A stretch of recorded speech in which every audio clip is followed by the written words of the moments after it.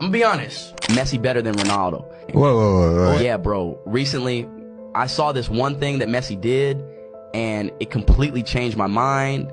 But first, I have to say, no disrespect to Ronaldo.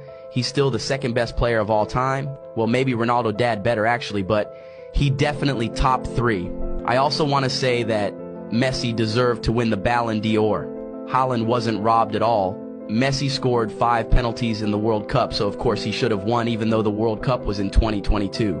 On top of that, I didn't realize how much of a joke the Saudi League was. Yeah, Ronaldo has scored a lot of goals over there, but he's literally playing against plumbers and electricians. Unlike Messi, who's playing in one of the hardest, most underrated leagues in the world. Like, bro, I saw him play in person, and seeing him face to face. You just look at him, right?